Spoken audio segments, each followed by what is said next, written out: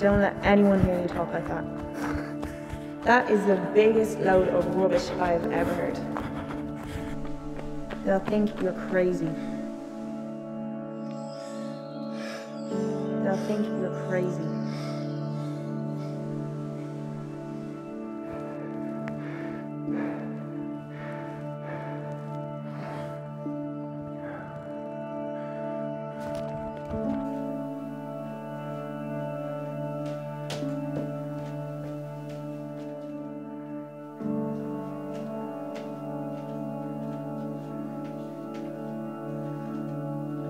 Dear Noni, I'm sorry that I'm unable to explain all of this over the phone, but I'm a bit weary after having been attacked by friends and family over my faith in Jesus. I couldn't take a confrontation with you because I hold you in such high regard. I'd like to give you my testimony as to how I have come to believe in Jesus, so that you'll have a better understanding as to where I'm at.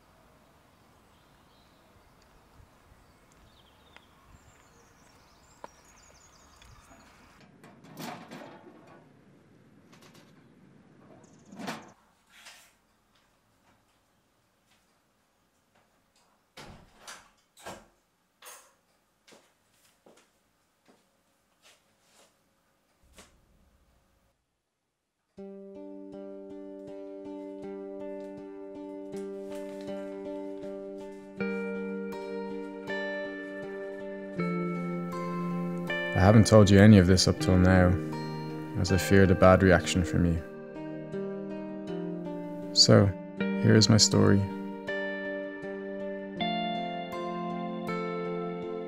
Since I was very young, I always knew that Jesus was the Son of God. But with all the years of going to Mass, I never felt close to him. Like most Catholics, I convinced myself that I wasn't a bad person, and even though I was a sinner, my sins weren't so bad that God would throw me into hell.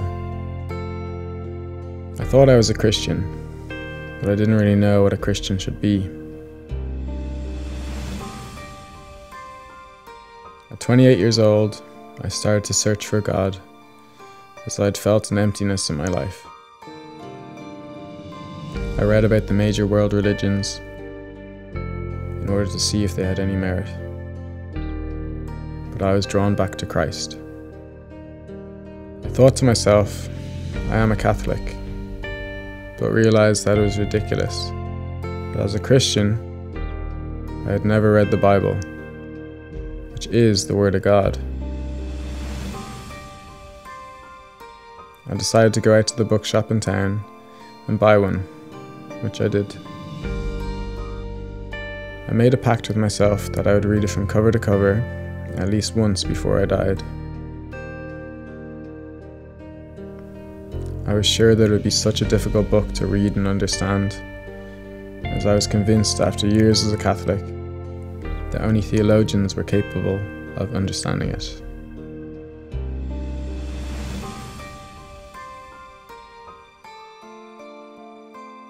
Every night, when I went to bed, I read from the Bible.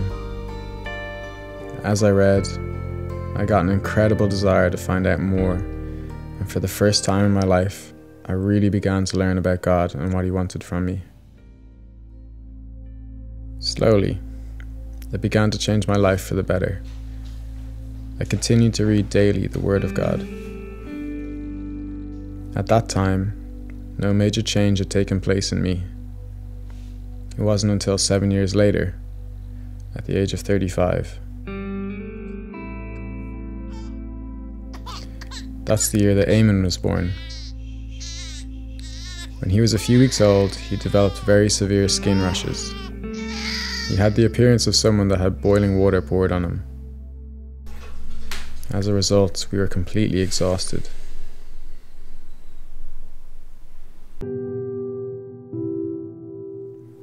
was during this time that I developed an unbearable pain in my stomach. It would come on every day and last for hours. The pain was so severe that I would end up rocking and moaning with the pain.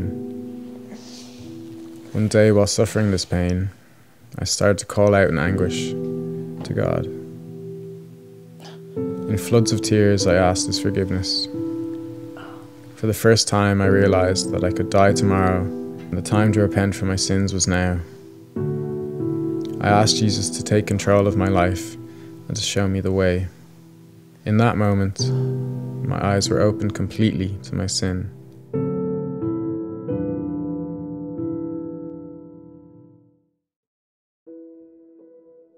Within hours of this, I began to get intense recollections regarding things that I had done wrong in the past. I knew that it was not enough that I was sorry. I had to try to undo the wrongs that I had done. So I committed myself to doing that. I searched for the people that I had wronged, and over a period of about a year, I made contact with each of them and I begged their forgiveness. Every time, I felt an immense weight being lifted from my shoulders. What I had stolen, I returned. I stopped speaking evil and blaspheming.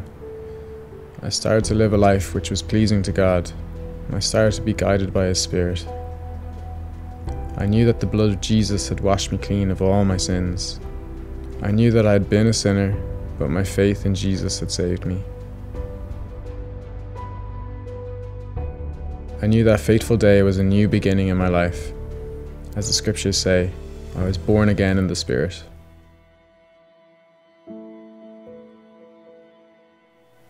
Now at that time and for years later, I did not know anyone who had the same experiences as me, or had real faith in Jesus. And if I attempted to relate my story to anyone, including my own family, You're reading that Bible again. I was met with a torrent of abuse and ridicule. I was told to shut up. But if we confess our sins to Him, He is faithful and just to forgive us our sins and to cleanse us from all Don't let anyone hear you talk like that. They'll think you're crazy. It wasn't until around 5 years later that I met with some Bible-believing Christians who had similar experiences to me, and whose faith in Jesus was the same as mine. I was over the moon to know that I was not alone. I attended a few prayer meetings, and although I was very wary of them at first, I was blown away by the sincerity of their faith and the way in which they worshipped God. The more I studied the Bible, the more I realized truths I had never known. And now, to get to the reason for me making this detailed expression of my faith to you. I have asked a Christian friend if he would please baptize me in the name of Jesus. He has kindly agreed. I had thought deeply about this for a long time, and had originally considered it unnecessary, as I had been baptized as a child.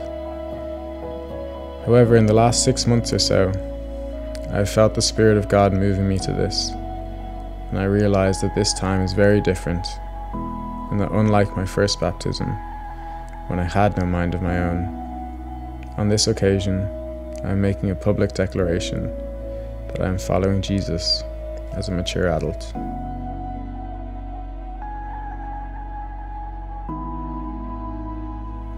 I know this will cause a lot of distress to members of my family, and this amazes me since when quizzed, they do not in fact believe in Jesus at all, but continue to attend Mass simply as a tradition.